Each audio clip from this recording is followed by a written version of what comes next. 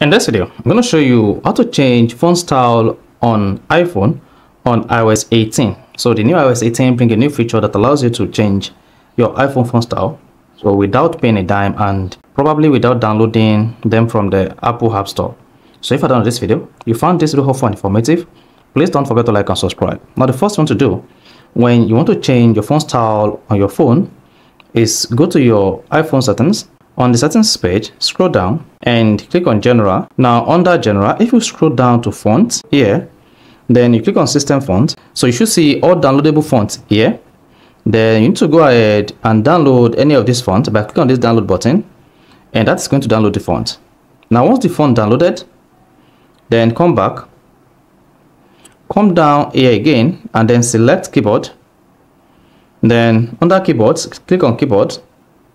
And here, click on add new keyboard.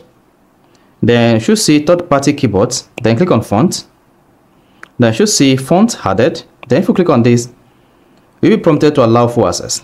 But in this case, do not allow full access, because if you allow full access, this is going to have access to all your information you typed from the third-party application.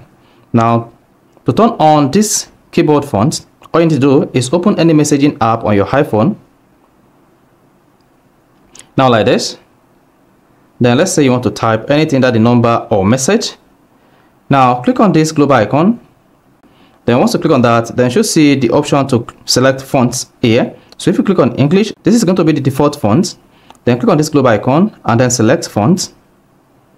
There you go. Then if you click on this, you should have access to most of the fonts here.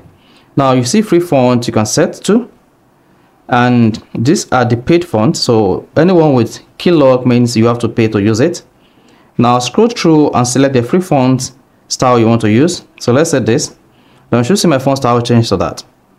Then if you click on this again, then you should see the font style emoji. Then the one with lock means you have to pay to use it. Now hit the back button again. I'll come back to APC. Then this is my font style. Then if you click on this, then you also have access to the star on this new font style. This gives you font codes. You see that? So these are free fonts that you can use. And if you click on this, this is going to take you to the fonts page. Here you have access to all the possible fonts you can set your iPhone font style to. So check through. Then in this case, I'm going to change my iPhone font style to this one. This, click on that.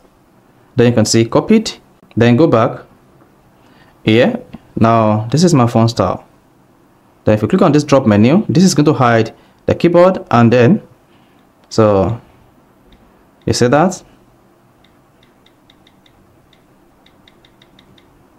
So this is how you can easily change font style on iPhone on iOS 18. So if this is helpful and informative, please don't forget to like and subscribe.